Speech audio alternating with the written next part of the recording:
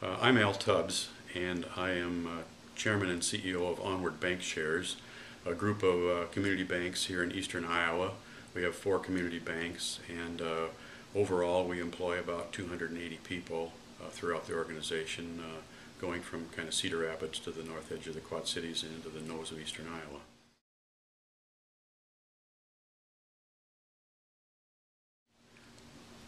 The skills that we look for in the people we hire for banking, we have to focus on the 3 R's. I mean, they're still vitally important. Obviously in banking, number skills are important, and it's not just number skills, but we have to be accurate, I mean, to the penny every day on everybody's account. And so we have to reflect that confidence and that accuracy. Math skills, number skills are vitally important. We also have pages and pages of regulations.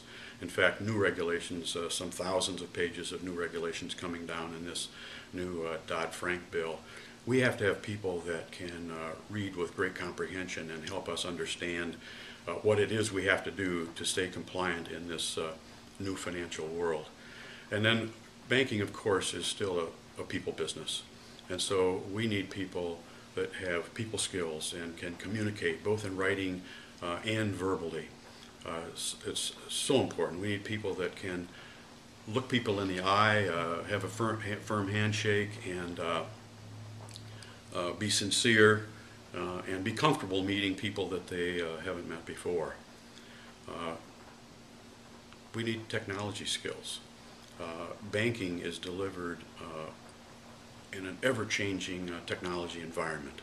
So we not only have to have people that can help develop some of this technology and use it, but we also have to train our customers, because as we offer new technological ways to deliver services, people need to know how to use it.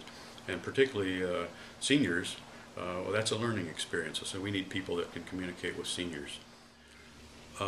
We need people that can work together, collaborate with each other. We need critical thinking and creativity. Most all of our decisions are made by a team, by a group. I'm a firm believer that groups make better decisions than individuals do, and you can have all kinds of, there's some games that you can play that will prove that out. And so we need people that respect each other and can respect each other's opinions and work together and work effectively as a team and come up with a decision that's the best decision for the group. Another point I guess I'd make is that a buzzword in human resources these days is emotional intelligence. We need people that understand themselves, but also can relate to other people and read within them the emotional needs of others.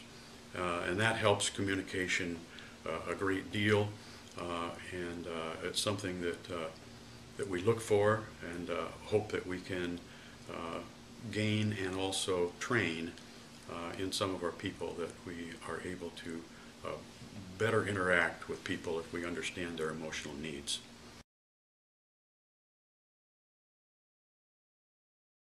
One of the things I think we need to do a better job in schools, as well as probably colleges, is economic and financial literacy. We need a staff that understands how our economic system works and how our financial system works.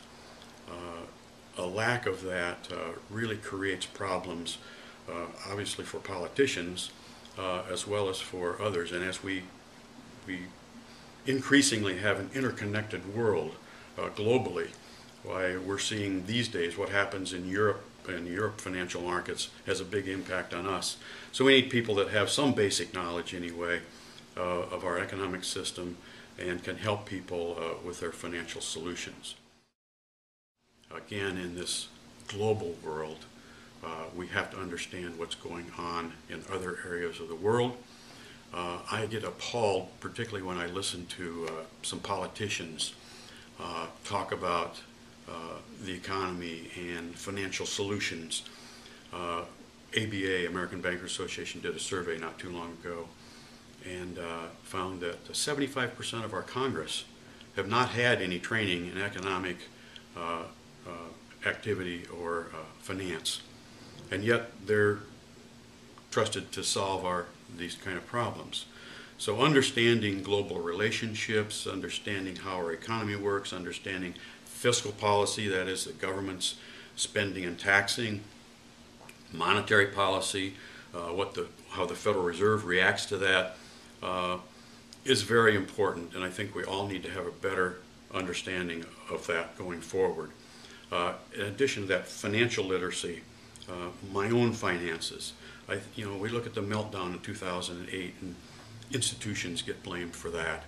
And yet, had we had more financial literacy, if people would have understood better their own financial capacity, understand what kind of commitments they were taking on, I think that the meltdown would have been far more mild. I also believe that all individuals are intelligent and creative in some way. And part of our job, I think, and schools can help this, is to help individuals understand where their intelligence and where their creative ability lie. Our job then as an employer is to try to fit those creative skills into the job that best fits their skills. If we get somebody, try to fit a round peg into a square hole, they can be the most intelligent person in the world, they can be the most creative person, but they may not be happy and they may not be successful. And so I think there's a new awareness and a new appreciation for the creativity and intelligence of people that are different. Thank God we're not all alike. And that helps us make better decisions, but it also takes a respect for each other and each other's uniqueness.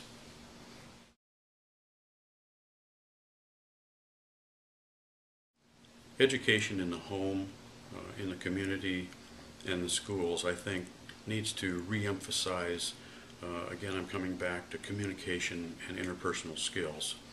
I get concerned these days when I see particularly young people, I guess, immersed and tightly focused on a video game, a DS, a cell phone, an iPod or an iPad.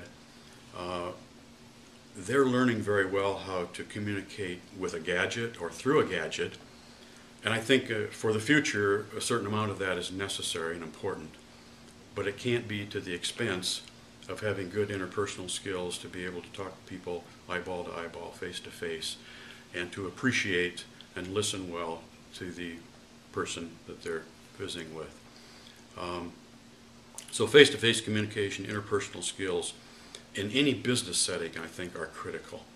And we need to make sure that we get our face out of those devices at times and learn also how to deal with people face-to-face.